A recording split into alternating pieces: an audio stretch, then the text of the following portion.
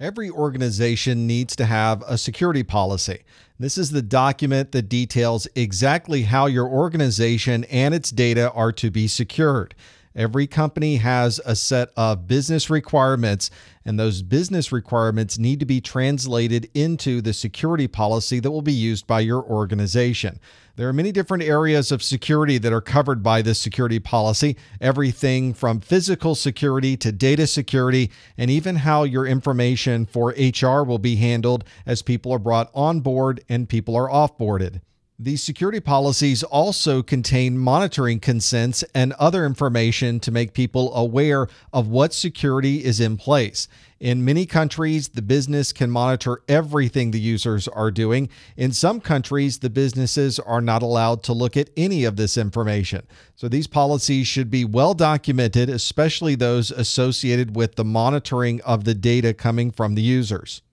A network policy is one that describes how people are to use the network. Every organization is a little bit different in their philosophy around what is acceptable on a network and what is not.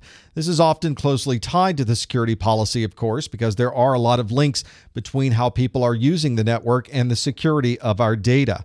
Network policies might also include things like acceptable use policies, where you are clearly documenting what is acceptable on this network and what is not acceptable on this network. And it is well documented and very detailed with exactly what is allowed and what is not. In some cases, organizations require that someone sign or validate this acceptable use policy before they're even granted access to the network. Security policies and network policies are important internal documents, but if you're working with a third party, there are a number of agreements that have to be used. One might be a service level agreement. One of these agreements might be a service level agreement. If you're acquiring services from a third party, you need to document exactly what level of service you're expecting. If this is a wide area network provider, then you're expecting a certain amount of uptime and a certain amount of throughput. And if those standards aren't met, the service level agreement needs to detail what the penalties might be to the service provider for not meeting these minimum service level agreements. A more informal document might be a Memorandum of Understanding, or an MOU. This is an informal letter of intent.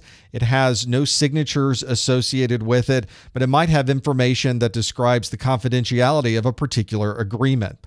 Another important agreement is a Master Service Agreement, or an MSA. This is very useful if you have not just one project going on, but multiple projects with a third party. You can create this umbrella agreement that's going to have contractual terms and any other types of service level agreements that will apply to all of these different projects. A very detailed agreement is something like a statement of work, or an SOW. A statement of work is a very detailed and itemized list of what is expected to be done when services are rendered. This is often paired with a master service agreement so that you can have an umbrella agreement of minimum terms and a statement of work that provides some detailed information of the services.